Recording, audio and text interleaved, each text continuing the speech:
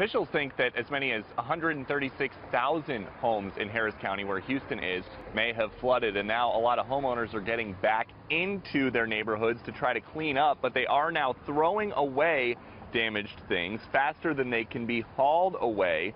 So the Houston mayor says that he asked President Trump for extra money to remove flood-damaged furniture and other belongings. Most of the city is now dry, and people are already putting out their heavy debris. Now, the city of Houston started on Thursday picking up this heavy debris, but we have to get it done like now. It can't be sitting around 30, 45, 2 months from now. And so advanced funding for debris removal, he understood it. It was a very productive meeting.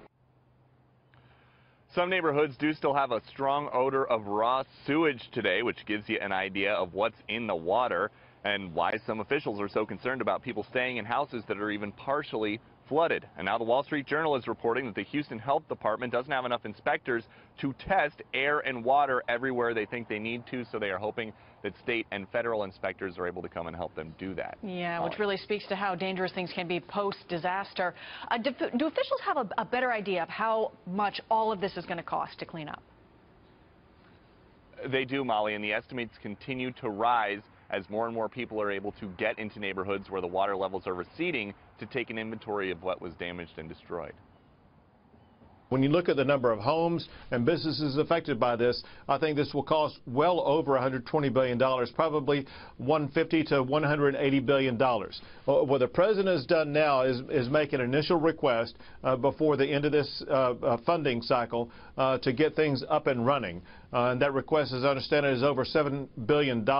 And I think Congress understands this is a down payment on something that will cost far more.